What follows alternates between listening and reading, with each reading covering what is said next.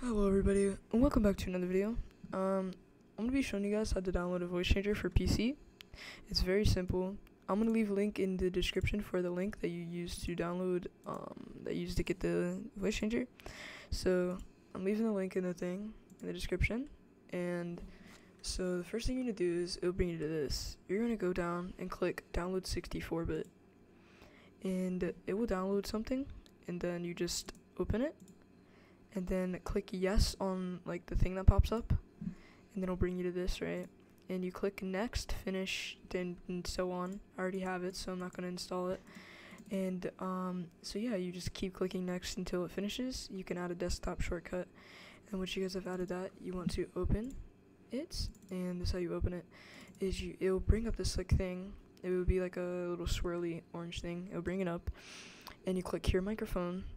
And then you want to do set voice changer, and then this is how you can do it. You can set like different sounds, different pitches like this, and then you can lower it.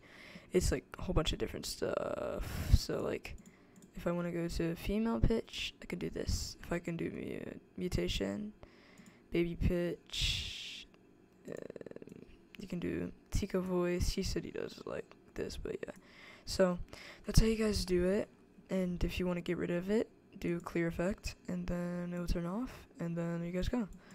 That's the most simple voice changer method I know, and hopefully you guys enjoy your day. Have a good day. Bye.